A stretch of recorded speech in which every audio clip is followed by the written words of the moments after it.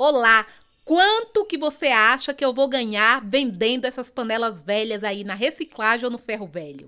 Adivinha quanto está o preço do alumínio, tá bom? Aí na sua cidade tem ferro velho, tem reciclagem para vender esses trem tudo? Então fica ligado no trem todo que você vai amar o resultado. Vamos que vamos! Eu sou a Nay Dias, artesanato com reciclagem.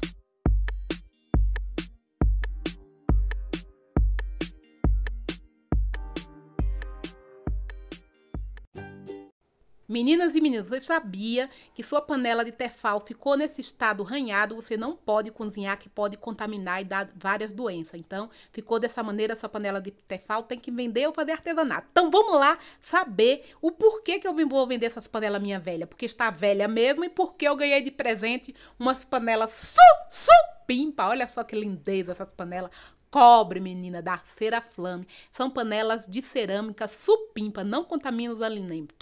A vantagem dessas panelas, não contaminam os alimentos, são feitas à mão, gente, supimpada, cozimento rápido aí, economiza bastante o gás. A desvantagem eu achei o preço e também pode quebrar. A panela, se você bater errado aí na pia, em algum lugar, pode quebrar. Então, tu é cuidadosa ou é estabanada igual eu? Eu já quebrei uma, viu? Na outra coleção. Agora, nessa não vou quebrar, não. Então, vamos ligeiro lá no ferro velho ou na reciclagem vender as panelas. Será que vai dar quanto? Eu tô aqui doidinha pra saber. Porque aí eu quero comprar logo um sarapatel, um mocotó, minha filha. Uma costela. Vai dar pra comprar o quê, minha filha?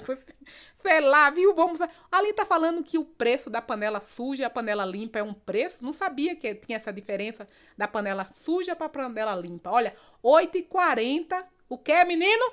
Diz que baixou. Hoje tá 8,20. Oh, meu Deus. No meu dia, a panela abaixa, o alumínio abaixa o preço. Oh, meu Deus. Pois, minha filha, não tá valendo esse preço ali de 8,40, não. 8,20. Então, tá bom. Será que vai dar quanto? Eu vou ganhar um dinheirinho pra comprar pelo menos outro sarapatel? Olha só eu aqui com a cara de pomonha. O Forebs tá uma jaca com uma celulitezinha para dar um tempero. E o braço, minha filha, olha o tamanho do meu braço. Vale uma arroba de boi. Menina, meu braço, minha filha, engordei demais. Jesus, deixa o negócio da gordura pra lá. Vamos ver quanto é que dá nossas panelas aqui. Olha a balança como é, minha filha. Nem sabia que pesava assim. Vamos ver quanto que vai dar. Sai da frente, menino, que eu quero saber. Vai dar quanto, meu Deus do céu. De novo, vamos ver. Bota tudo aqui. Diz que tem que botar tudo aqui no trem.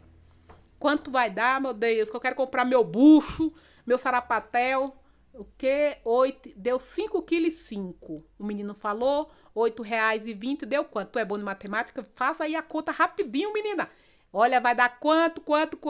Me mostra aí, menina, que eu não sou bem de matemática, não. Quanto vai dar? Ele falou que deu R$41 e alguns centavos. Ô, benção, vou comer sarapatel até umas horas. Bucho, mocotó.